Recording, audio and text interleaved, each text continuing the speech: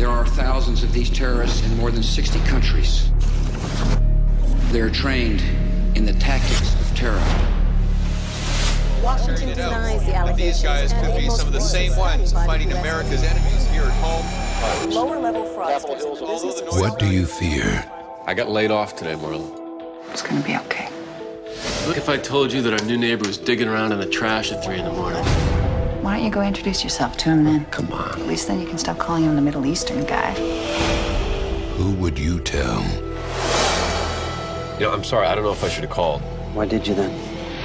You were following him? I wasn't following him. I just saw him and... Unless this guy leaves his apartment with a warhead on his back, he is just our neighbor, and it is not our problem. We don't always get to choose our problems, Marla.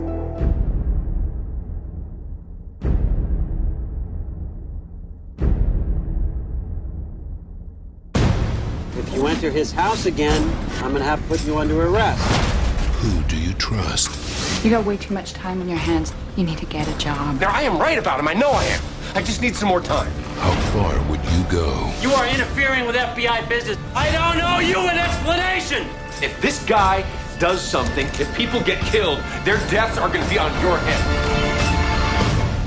Do you know what terror looks like? How can I help you? Do you?